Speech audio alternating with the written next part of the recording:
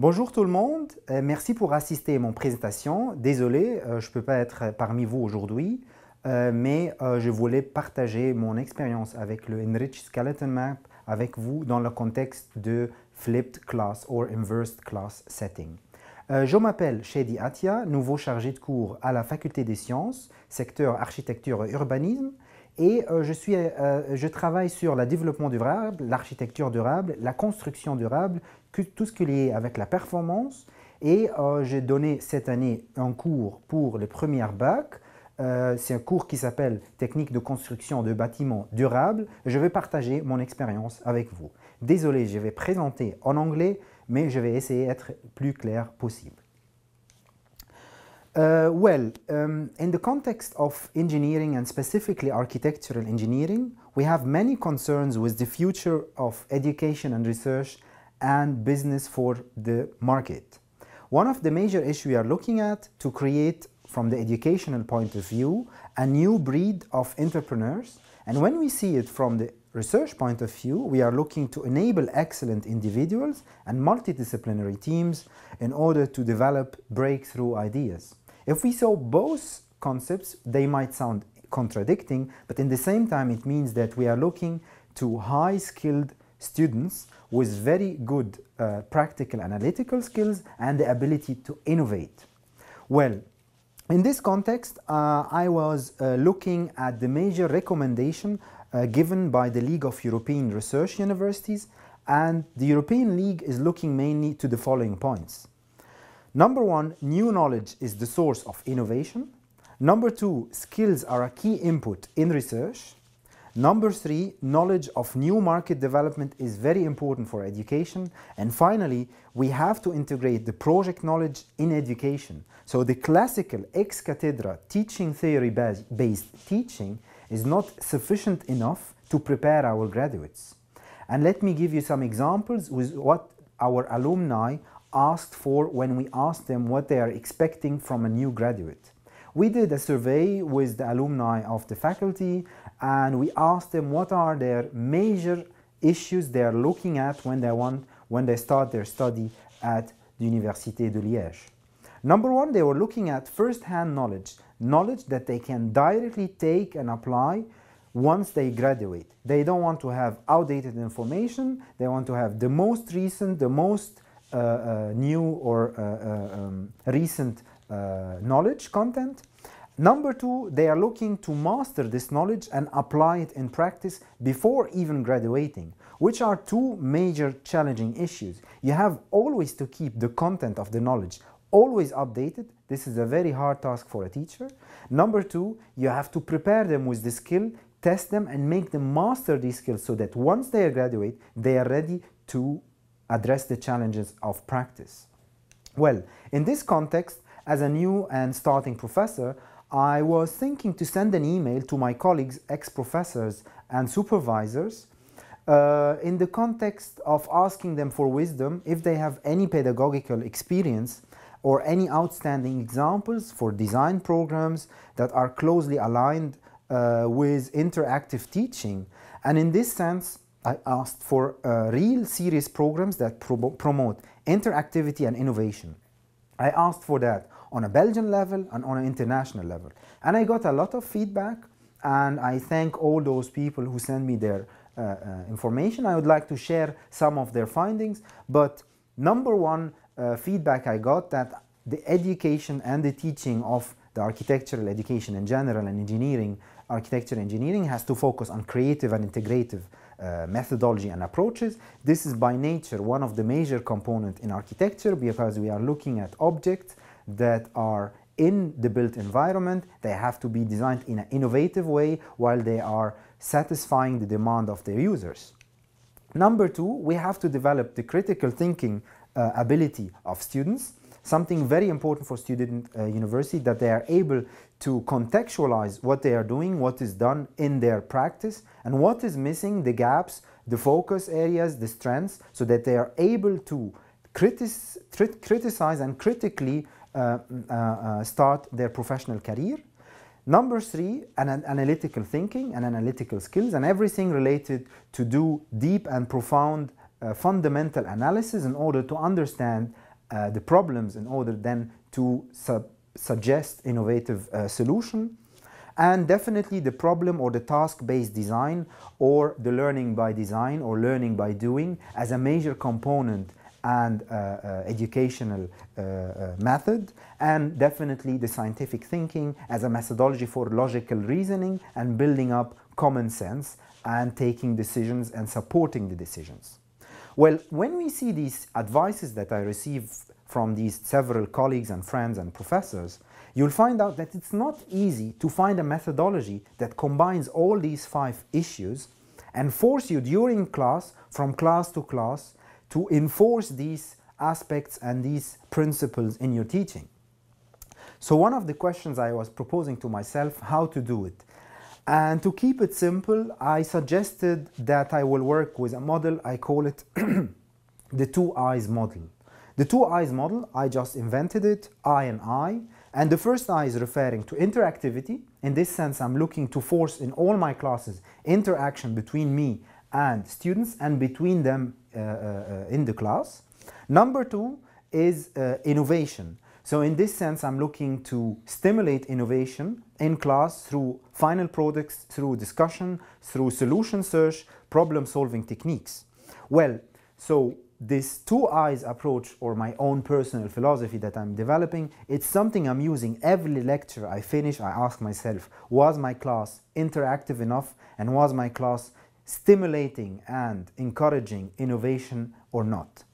So based on those 2 techniques, I try to go through my class and try to reflect with my 2 eyes on all these 5 principles or teaching advices I received. Well, however, it's not easy, because at the end of the day you have to ask yourself how to do that. If you look to the effective teaching triangle, you'll find that 75% of the effectiveness of teaching is by practice, by doing, and 90% when the students themselves start to teach others. So this means that classes will be very interactive, very engaging, while we have a phenomena that what we see daily in class, that the ex-cathedra teaching technique is simply not interactive enough, and we have the Facebook phenomena. Everybody today knows that 8 minutes, 10 minutes after we launch the class and we start, students will be browsing on internet, and we can easily lose them because we are just following an old routine structure that is not interactive, that is not engaging, it's not involving discussion. One of the ideas I was trying to work on was to use the MCQs, clickers, quizzes, tests in between, peer discussions. These are all methods I try to embrace or enforce in my classes to increase the interactivity and escape this Facebook phenomena, but within the ex-cathedra it didn't work. I got a lot of feedback also regarding the peer learning and the peer teaching, but it's still difficult to apply it with bachelor students who have still not developed skills and not developed knowledge, and they are hardly behaving as mature experts. So it's difficult to apply the peer learning and peer teaching. And when we look at coaching in this sense, it's hardly also to coach, because still the knowledge and the uptake of knowledge and the level of expertise is not medium even. So coaching is hard in this task, especially that students in this grade, they are more wondering and they're exploring and they would like to believe anything you are telling them. And finally, one of the most difficult things I was finding out, how to evaluate students, because if we are looking to develop their critical and analytical skills, it will be very difficult to evaluate their ability to think critically, their ability to be autonomous, their ability to argument, their ability to rebuttal and debate. This will be difficult to do it in a short time without resources, without teaching assistance. So in this context, I found that all these advices that I received previously, they are very good advices. My technique of using the 2 eyes might work sometimes, yes or no, but at the end of the day, it's still heavy to achieve all these goals with the classical ex-cathedra approach. What to do then? I decided simply to change my methodology. I'm a young professor, I have the opportunity to change, I have nothing to lose. Maybe I lose my job at ULJ, but I hope not. The idea here is mainly to, number 1, change the class setting. I know that already 90% of teachers, they teach like they were taught. So for me to teach in a different way, it's very difficult because most probably I will refer to how I was taught and I will transmit the same problematic teaching method to new students. So what I did, I enforced a new structure in class. Every class we have to sit in a U shape or a circular shape. Students have to be facing each other and no student is allowed to sit on the same chair more than 2 times in a row during the semester or the quadrisemestre in general. This means that students cannot hide in their comfort zone, and every time they know they are confronted with discussion, they are confronted with engagement, and in this sense I am moving them from being passive to active. Number 2, I use this setting to help me in order to keep always my focus on interaction. So every time I forget and I go with lecture or I have the stress of going through a lot of material, I remember the setting, and this setting is meant from the beginning to encourage discussion. Number 2 was referring to the Enriched Skeleton Map method. I was talking to one of my PhD supervisors. He's from Eindhoven University in the Netherlands, and I talked with him about my problems of applying all these goals and these learning objectives in a short, poor resourced course, and while willing to achieve the objective. And the professor there advised me to take a course or attend actually a session on the Enriched Skeleton Map. I went to Eindhoven, I checked this method, how they do it, and in fact so far it worked very well, and that's what I would like to share with you. So let me share how it works. Simply, I prepared all the course material on day 1 of the study day. We started all my handouts, they were on the eCampus, so students had access to all my slides.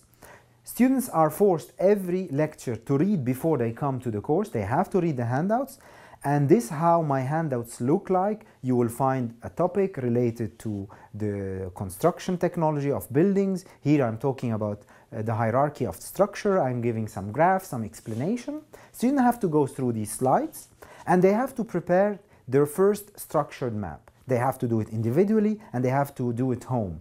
Why they have to do it? Because the idea is to encourage them to summarize the whole lecture into a structure, readable structure.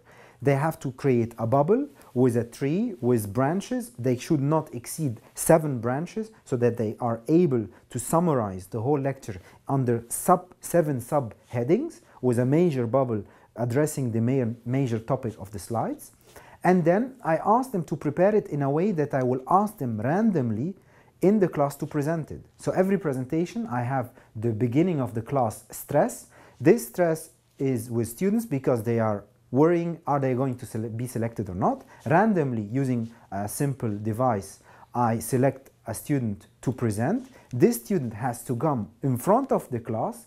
All the students have to come around this student in a half circle, and the student have to present his or her skeleton map as they interpreted and how they analyzed or summarized the lecture. The students propose their structured map. This is the proposition, number 1. They start to explain it to the class and how they built up the logic of substructuring. And then the whole class start to discuss with the student and revise and modify this first structured map in order to improve it, modify it, rebuttal, fine-tune it. And in this context, students are going back to visit the lectures. They are going more into depth, and they go back, challenge the first student and check with him or with her, was it correct to create this kind of structure? Well, after this is done, I ask the whole class to create the modified structured map, and then we have finally a consensus-based, debate-based, presentation-based, analysis-based enriched skeleton. It's still so far a skeleton map. It's still not enriched. It's just a skeleton map that we did collaboratively, collectively in class. Now comes the next step. The next step now is to divide the class into small groups and split them and ask each group to develop an enriched part for this map. So students work in pairs or in maximum groups of 3. Each group has to enrich this map with a certain component. What could be the component of this context? I can give you several examples.